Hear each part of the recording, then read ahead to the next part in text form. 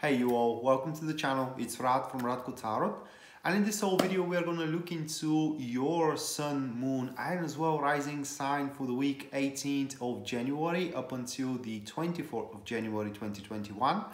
And if you are interested in a personal reading, you can go to my website, which link you are going to find into the description down below. There at the very front page, you're going to see the full list of my services, as well their prices, and depending on your budget and your needs, you can purchase whatever service suits you best. Upon purchase, within 24 hours, I'm going to contact you via email, so make sure you do check your spam and junk folder as well, because sometimes the email provider likes to throw my messages in those folders. And also, if you are interested into tarot, you want to learn to read tarot, I'm offering as well tarot classes. In case you want to check them out, they are under the tarot classes section. So with that being said, guys, I hope you do enjoy the show. Right, so this is to be Pisces, Sun, Moon and as well Rising. Weekly general tarot reading for the upcoming week. And bear with me a second, guys, to shuffle the cards. And, oh my God, just hold on a second. And we're going to jump right into it.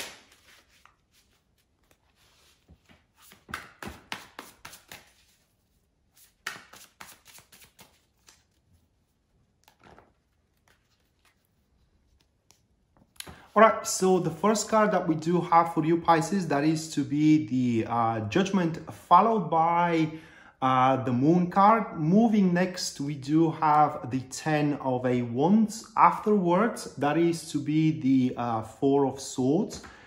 And the last one that is defining your week. This is how the week ends for you, and it's a fantastic ending here with the Ace of Pentacles. Wow, all right, so right off the back, at the start of the week, guys, with the Judgment, this is the wake-up call that you may have been waited for so long time. And that wake-up call, it could refer to literally anything into your life. One morning, you can be called from the company you want to work for example. One morning, or at Monday morning, you may wake up and realize that you love somebody, or in general, it could be some kind of a circumstances that kind of makes a lot of sense and they give you direction in life. Now, the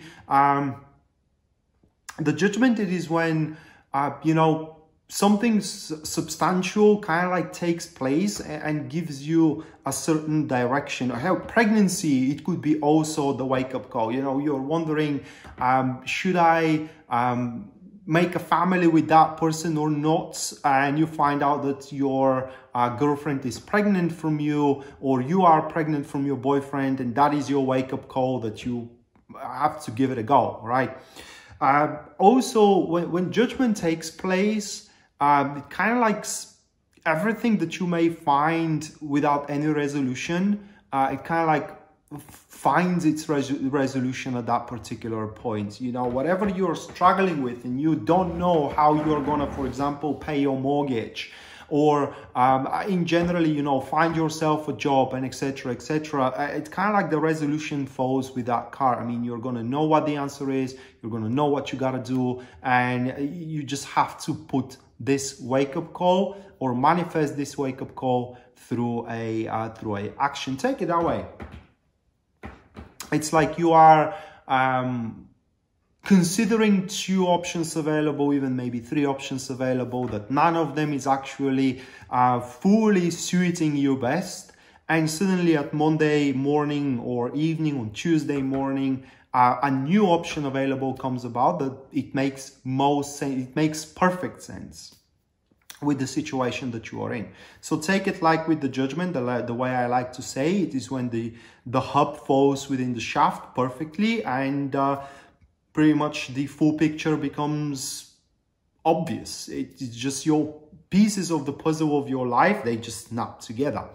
And right after that, I'm paying attention to my watch, so the camera is changing its regimes, and I don't know why. I have to investigate afterwards, but I kind of like try to pay attention if it changed regime or not, because Aquarius video, it's screwed up.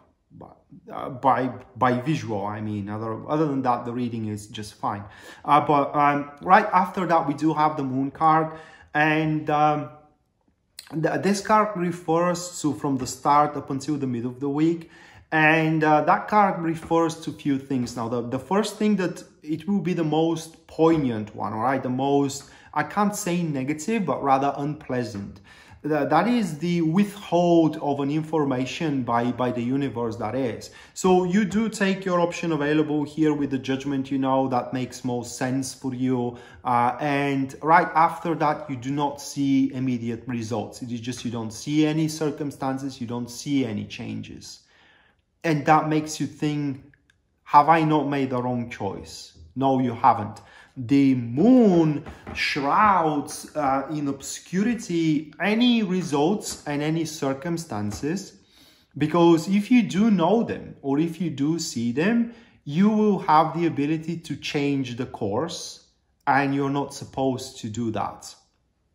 The Moon card, it's pretty much a sign, or rather like it is the point where you already have taken a direction. Here, as you can see, the path that it is going through the towers, okay? That path, it is the path that you have set yourself on with the Judgment card, and goes beyond the summit here. It goes beyond the mountain. So you don't know where it goes. Nobody knows. Neither me nor a psychic, nobody knows. But it is a path you have to walk on. And that's why you may feel from from the start to the middle of the week, certain uncertainties and insecurities. Like I said, oh my God, have I not made the wrong choice here? Or why things are not developing? I did everything I could. And yes, you did. You just have to be patient. You just have to give it time.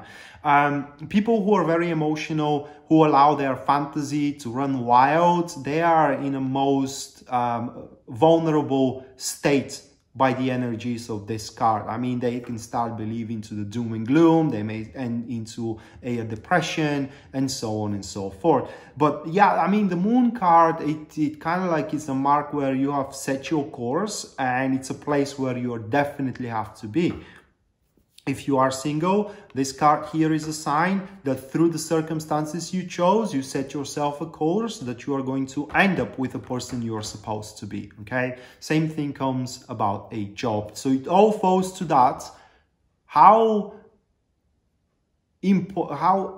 seriously you are going to address that wake-up call, whichever form it takes for you, Pisces, at the start of this week, and you are to act upon it. And right after these senses of insecurities, for a day or two, that is, they are not going to take more than that. We do have a very agitated state, and agitated in both ways. You know, you may be negatively agitated or positively agitated about what is going on. Right after that, into the middle of the week, we do have the Ten of Wands, and this is where the true circumstances now reveals, because they have been cooked themselves enough to be now sustainable and to be now established. And you do realize how much you do have to do, how much you do have to accomplish, that whatever you set for yourself as in motion is no joke by any means, and you have to address it with a full seriousness that you are capable of. Here it is like, you know, starting a chain of events that you cannot draw yourself from, starting a chain of responsibilities that you cannot simply wave your hand and say, I'm done, you know, I am up until now, I'm up until this point, and I'm not going to move any further. No, this is a very demanding, how can I say, routine and a following. I don't know which word should I use here. Ten of Wands promises you many results, and I say many because there are truly many rewards at the end.